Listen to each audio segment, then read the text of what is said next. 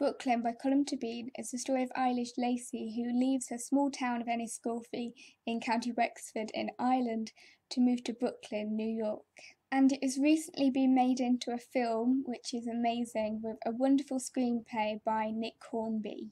Eilish works in a shop for the horrible Mrs. Kelly, and it becomes very clear that there are limited opportunities in Ireland at that time. So it is decided really by her family first, and particularly by her sister Rose and a priest called Father Flood, that Eilish will leave. Brooklyn is set in the 1950s when so many men and women left Ireland to go and make a new life in America. People used to call the day before people left an American wake, because so many people who left wouldn't return.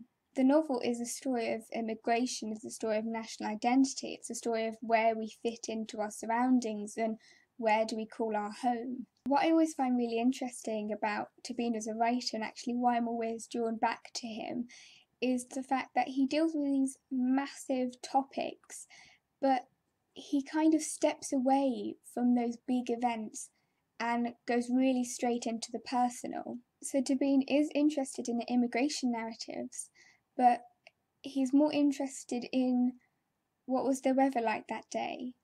When did Eilish cross the road? How did it feel that she was on a different kind of street in New York than she was in Ireland?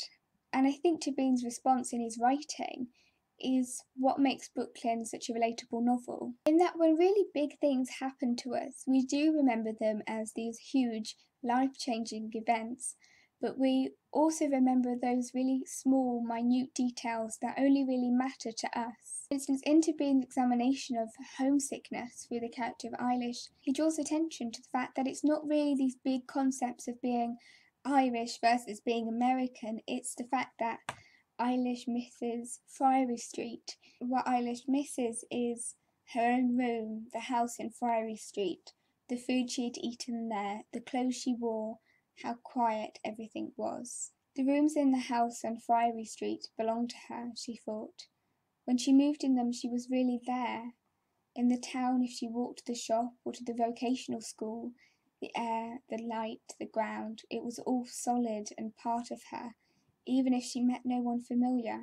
That feeling of homesickness that Tóibín just perfectly describes in this novel as being something that you can't quite understand or you can't quite put your finger on it all the time, is just so relatable. There's a wonderful scene in the film which actually is in the book, but it's worded slightly differently, and I don't actually know the wording, so I'll get it wrong. It's the bit where Father Flood sits down with Eilish and says, homesickness is horrible, but then one day it will go on to someone else and it will just pass. I don't think, up until reading Brooklyn, I'd actually ever read anything or seen anything that really dealt with homesickness. It is this thing that so many of us experience, but we keep hidden. What's also really interesting about Colm Tóibín's writing, linking in with the kind of the things that we keep hidden, is how he deals with silence and things that are left unsaid, and how he highlights that the things that aren't said, when characters don't speak,